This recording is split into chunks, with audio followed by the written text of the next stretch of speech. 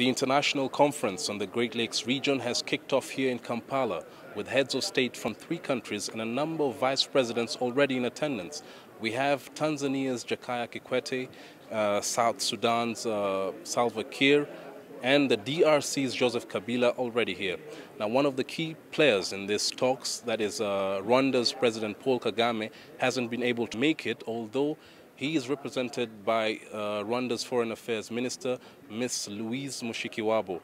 Now, they are going to be discussing a report that was made by Ministers of Defense last month in Goma. Some of the sticking issues in this report is the force of 4,000 soldiers that is supposed to be sent to Eastern DRC to pacify that area. Earlier in the day, we spoke to Uganda's Foreign Affairs Minister, Honorable Okello Oryem, and this is what he had to say about the agenda of today's meeting. To discuss the reports of the Minister of Defense, to be able to come out with concrete details which will be passed on to the head of states, for the head of states to endorse, and for the head of states to recommend actionable steps that should be in place with time frames so that we start seeing some movements on the ground.